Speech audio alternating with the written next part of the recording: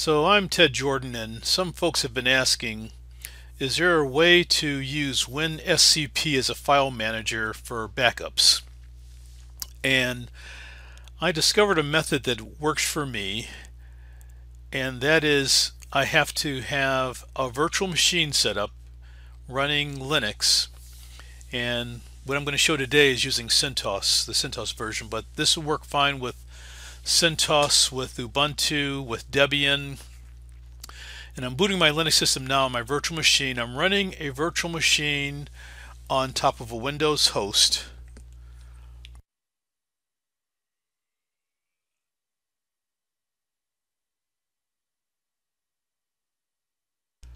And the first part is that I'm going to show here is getting the USB connected properly from my Seagate hard drive. I've got a 5 terabyte hard drive that I'll do the backup onto.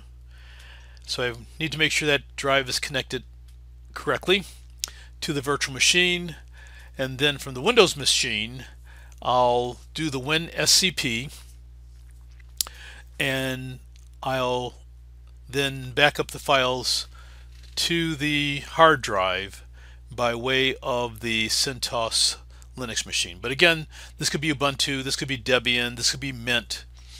You could use Fedora. Pretty much any version of Linux should work, including SUSE or even OpenSUSE.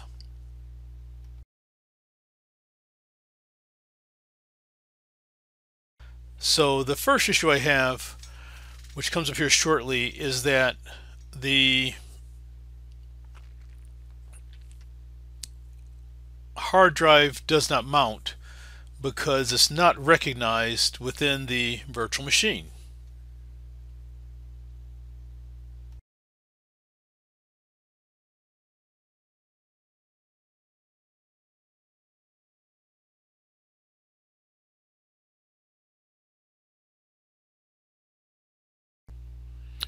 Try as I might, I'm unable to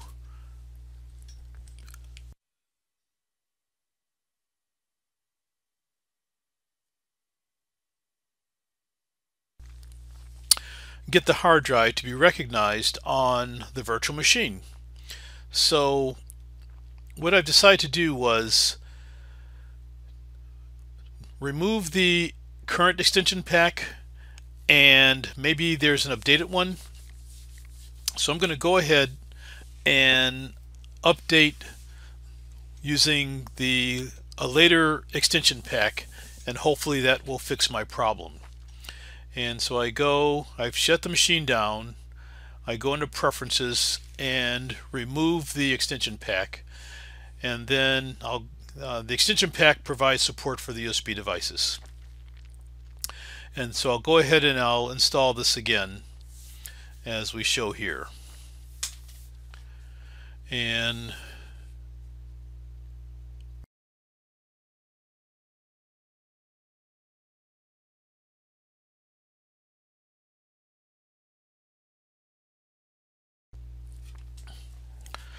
alright, so I go ahead and I install the new extension pack to see if this resolves the issue. And then I'll go ahead and boot boot my Linux system again.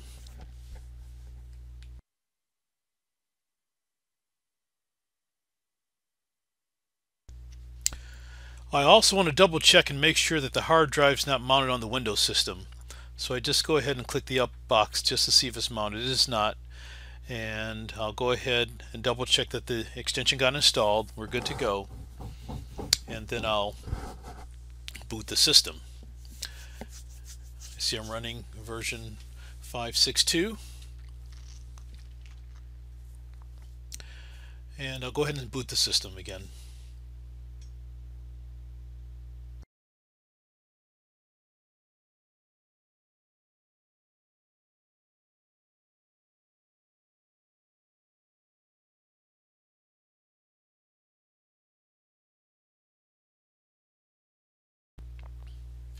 So that now that I'm up and running, I'm going to log in as root again. But again, I look through the file manager on Windows, and I can see that the hard drive still did not mount again, even though I quote unquote upgraded the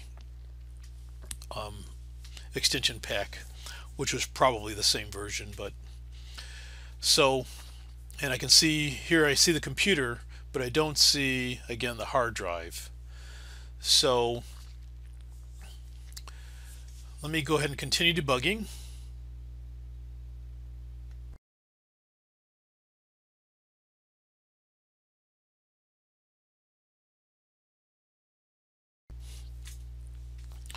Now, what one of the documents stated was, if you go into the USB settings, make sure that I've got it set for USB 2, and make sure that the device, when you edit it, that only the first 3 lines have data that's populated. That's the vendor ID, product ID, and the name. Just those 3 lines should be populated. Delete everything else. So I did that, hoping that would resolve the issue. And again, of course, I have no luck there. So let me go on to my next step.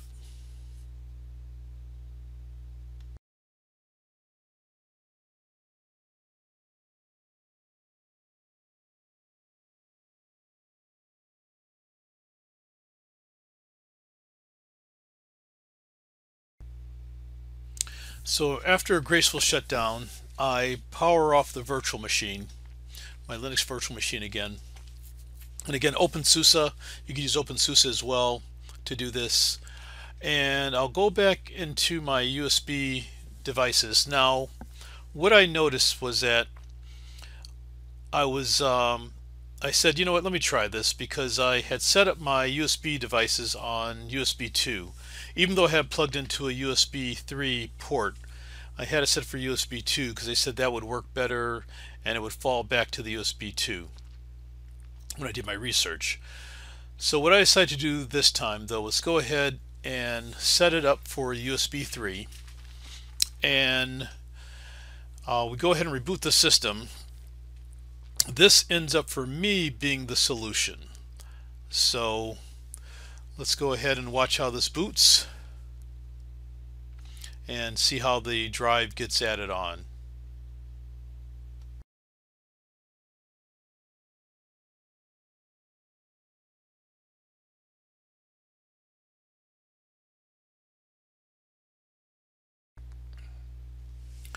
So here we can see, if we go to devices, we can see that we can go ahead and connect the Seagate drive,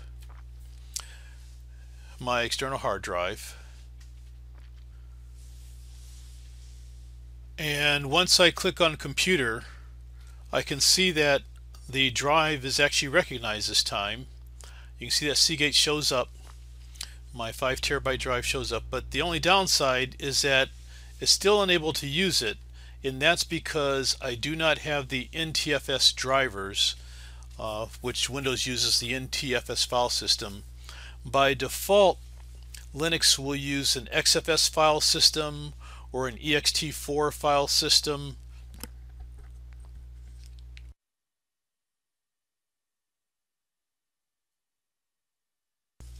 Linux also can use the Butter file system, BTRFS, and there's one provided by Solaris called ZFS that's also available on Linux as well. And most Linuxes do not use NTFS, just because NTFS is closed source and owned by Microsoft, and so these open source versions allow for more eyeballs to look at it and better chance to see if there are bugs or if there are any other issues. So what I've got to do now is to fix this is install the NTFS drivers on Linux so that it can read and write to this new hard drive, the 5 terabyte hard drive. So we're going to do that now.